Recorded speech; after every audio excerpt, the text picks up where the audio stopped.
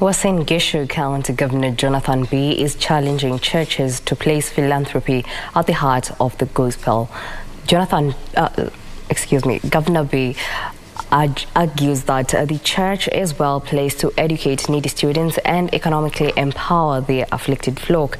The county boss has, in the meantime, urged the clergy to join the anti-female genital mutilation campaign and preach against FGM and other retrogressive cultural practices. Sponsor watoto wetu na kujenga mashule, kujenga institutions, tuweke colleges, tuweke Bible college, kila Mungu naye pande gani, tuweke nini ili sasa hata sisi tuonekane kwa hii dunia. Naomba sisi wote watu wa kanisa we talk against FGM na tuendeshe maneno ya masomo, tuendeshe maneno ya afya, kila mtu apate at least afya yake ikuwe sawa.